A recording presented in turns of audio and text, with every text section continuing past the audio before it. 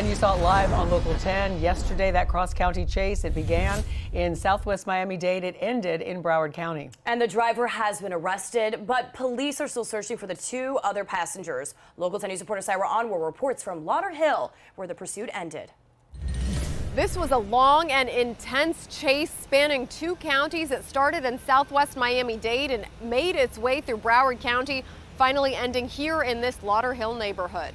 Sky 10 flying above a cross-county car chase. Police in pursuit of this stolen white Honda. They say it was involved in serious crimes. It all started in southwest Miami-Dade County in the area of Bird Road near the Florida Turnpike. Miami-Dade police spotting the Honda reported stolen out of Palm Beach County. Officers trying to stop the car, but the driver keeps his foot on the gas. The car seen speeding on the turnpike, going over 90 miles an hour.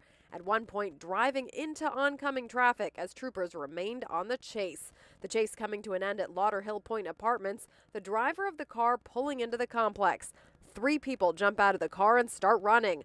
Officers could then be seen searching by air and on the ground, even with canines, for the people who were in the car. I hear the commotion, police running. Wow.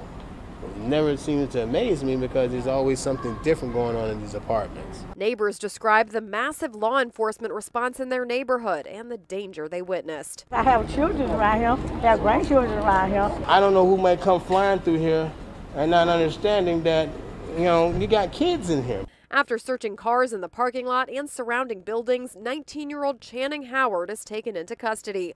Florida Highway Patrol says the other 2 got away. You can see the heavily damaged car as it's towed away.